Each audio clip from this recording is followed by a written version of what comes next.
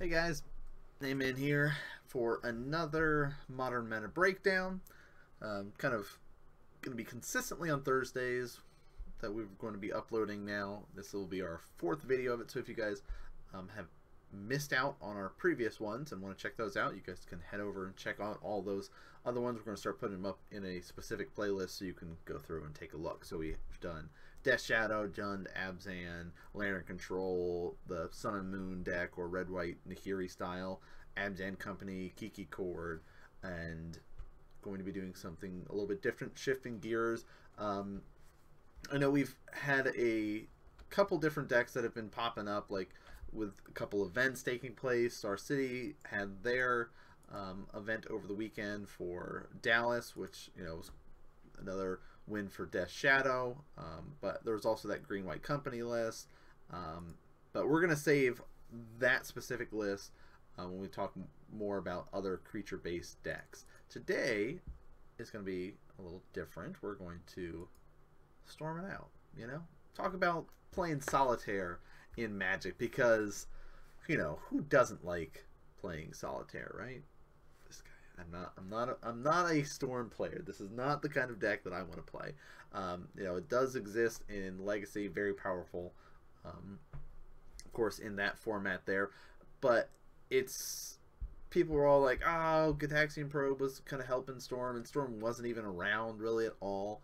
But now Storm is back, so we're going to talk a little bit about the two Storm decks that you could be playing in Modern currently. Slightly different in what you're trying to do in each of these versions of Storm. So we're going to start with our first version, which is kind of the classic one, and we've of course got Caleb here to kind of go along with the deck that we're going to showcase, because this is what he did pilot previously here. So with the classic Storm aspect of it, for every card that you're playing this turn, including not only the cards that you're playing but your opponent are playing, adds to the Storm count. And then you're going to be casting a specific card like Grape Shot here, which is kind of one of the main ways to kill with Storm in Modern. Deals 1 damage to target creature or player, and then of course you make copies of it for your Storm count. So if you cast a bunch of cantrips and are like, alright, I'm going to draw a card, or just generate mana and do things like that, just kind of cycle through my stuff, then I'm going to have a large Storm count and just kill you. Cool. The other way is, of course, Empty the Warrens, which just makes a bunch of 1/1 goblins, so you can just kind of overrun them, swarm the field. Now this one does cost 4 to cast, while Grape Shot only costs 2. Now both of them are sorcery speed, so that is something that you have to keep in mind. Those dispels that you're trying to bring in the board, not going to work to stop those cards, and then you have to keep in mind you're making a bunch of copies whenever you're activating this, so then you can be able to redirect it to different creatures or players for each copy, or just go, you know what, that's all coming at you.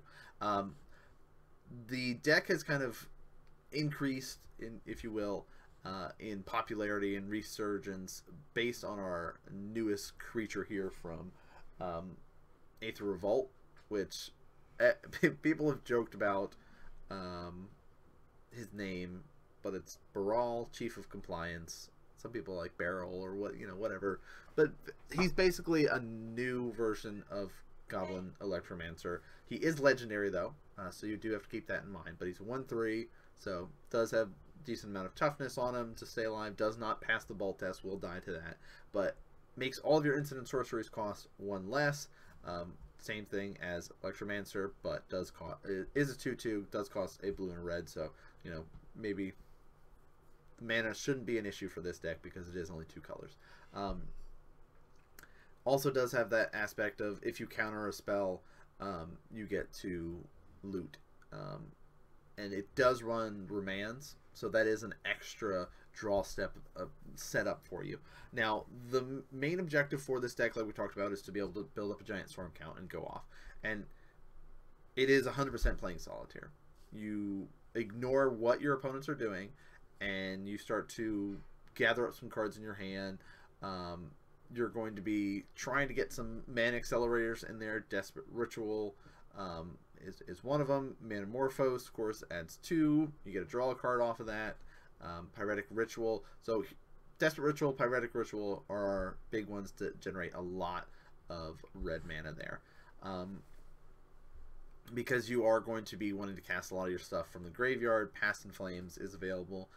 Now, the newer list here that we're running is called Gift Storm because it does now run Gifts Ungiven in there, which lets you search for 4 cards, different names. Your opponent picks 2 of them, they go to your hand, 2 go to your graveyard. Now, if you only pick 2 cards, because you can pick up to 4, they only pick 2 cards, well, guess what? They are going to be choosing both of those cards, and they're both going to the graveyard, which can actually be helping you out because you could be going for those Past in Flames and doing things like that. So the objective is to sit there, play out one of your creatures, Goblin, Electromancer, Brawl, and then start to go off with your mana. Once you get to the point where you've been able to cast some Serum Visions, some Sleight of Hands, some of these draw spells here to set yourself up, you know, the Manamorphose also is able to cycle, get to the point where you can be able to get your gifts to go off, be able to get enough mana to be able to cast your Past in Flames there, which allows everything to have flashback. And if you have, of course, any of your creatures out, these spells are all going to be costing 1 less. So like Grape Shot costs 1 red then, which is nice. Desperate Ritual, 1 red, generate 3.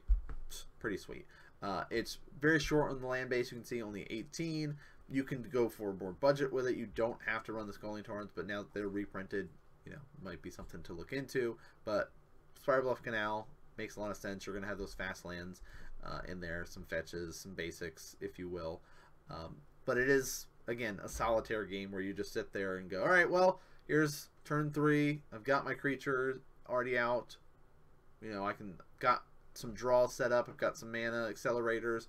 Let's see if we can go off and get there and be able to cast this Desperate Ritual or cast this Gifts Ungiven, be able to set myself up and get a good Grape Shot going. Sideboard wise, this is a go-to card that you're going to see in sideboards for the Storm. Blood Moon, which is a great card. Now, there's variants on how you have the rest of the cards, but we see sprinklings of some control, like Dispels, Spell Piercers, things like that. Bolts are often found in the sideboards. They need those single target removal, stuff like that. Empty the Warrens. Also, you'll find a couple extra copies of some Storm cards in there. We see that with Caleb's list, he was only running 1 Empty the Warrens main board, 2 Grape Shot. Some people prefer variants of it, but this is kind of a more straightforward style that you're going to expect to see. So again, if you like basically sitting there and ignoring what your opponent is going to do, this is the deck for you. Now, it can be disrupted. This version does rely more heavily on the graveyard. So if you're running specific cards to target the graveyard and disrupt the graveyard, that can help you out. So keep that in mind for your sideboard side of things. Now, let's talk about the second Storm deck that's running around here. Cheerios is what people have, you know, often referred to it as, or just Puresteel Paladin. It only ran Puresteel for the longest time, and people were trying it out and was doing okay. You know, definitely that kind of fringe tier 3 version. This version, though, has kind of climbed up a little bit more, and another solitaire deck, very explosive, can just straight up win turn 2, turn 3. You know, if it gets the crazy hands that it needs. So again, only running 8 creatures.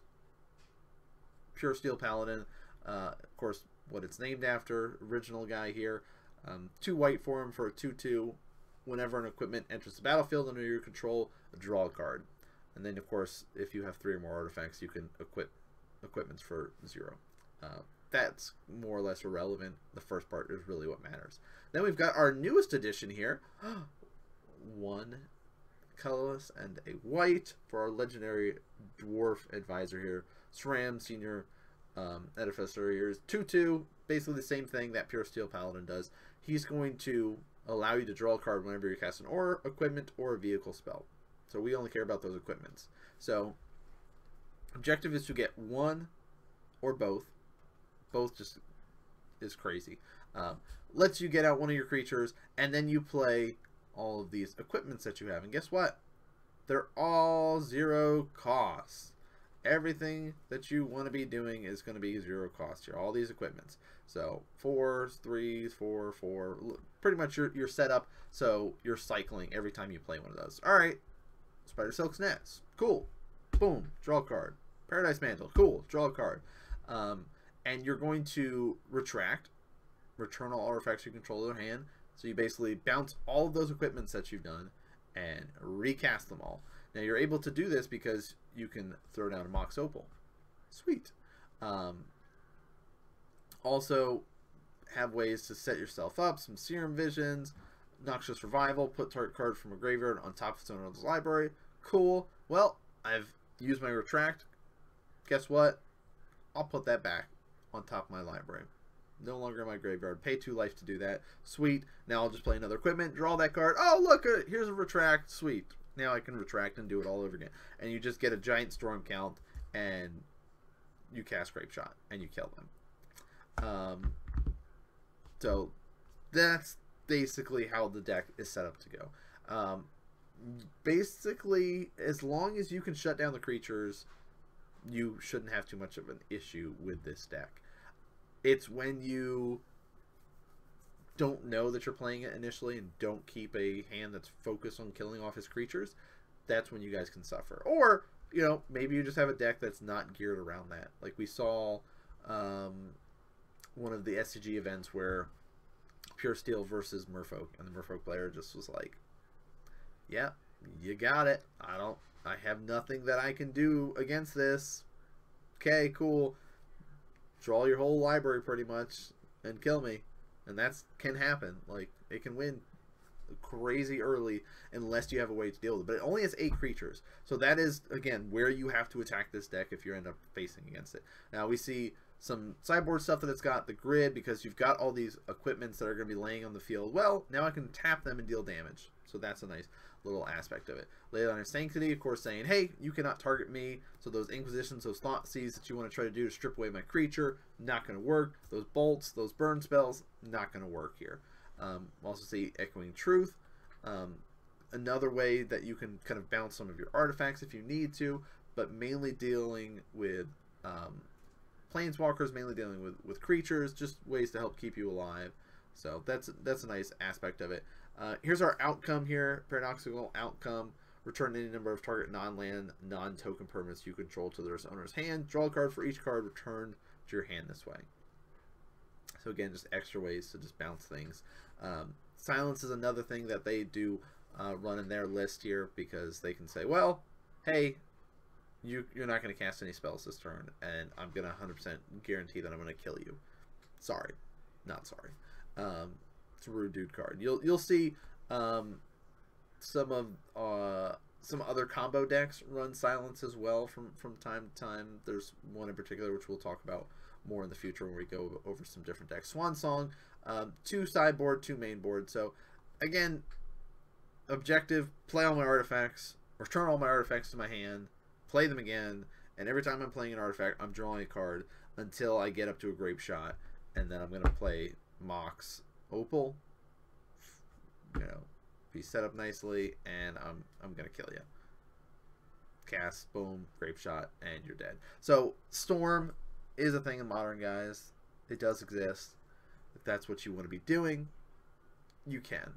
You know, the decks do exist.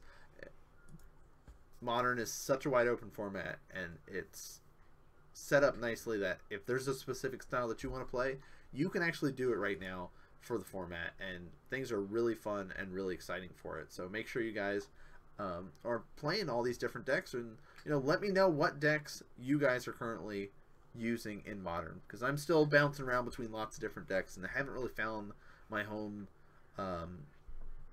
since the whole Infect stuff has fallen off. With the way the meta is shaped up, Infect is not positioned well against a lot of these decks, but it happens from time to time. So metas shift and change, and that's one of the reasons why we wanted to highlight the meta currently, because it's so wide open right now and so exciting to see so many different decks.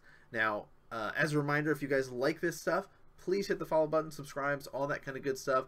In chat, let me know if there's specific decks that you'd like to see. That's one of the reasons why we were able to talk about the Abzan Company and Kiki Core decks last time, because some of our viewers requested it, and so that was one of the videos that we did end up making. We also, of course, have Modern Magic Mondays. We are almost done with season number 4. If you guys have not seen any of that, Twitch and YouTube.com/Modern Magic Mondays. Weekly Modern coverage for over a year now. We've been doing it, so you guys can check out all that high-level content that we've got over on that side of things. At the beginning of the video, I talked about the PAX stuff that we're doing because we did end up going to PAX, my wife and I, and recorded some of the videos. The first one is up. It's maybe 11-12 minutes of our travel on the train, going to the aquarium, doing some stuff around Boston.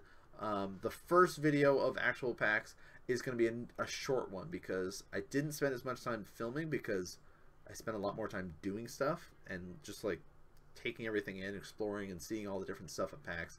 But the second day of PAX is going to be a little bit longer, I believe. So, you know, check those out. Those are going to be sprinkled over the next couple of days, maybe a week maximum to get the couple other videos for that. But again, Modern Meta Breakdown is going to be coming up every Thursday for the foreseeable future. I've made a list of about 30 some decks that we can be talking about and showing off here. So if there's one in particular you'd like to see, or specific ones you want to hear more about, let me know and I'll do my best to highlight them for you guys. But that's going to do it here. Thanks again for tuning in, guys, and I'll see you guys next game.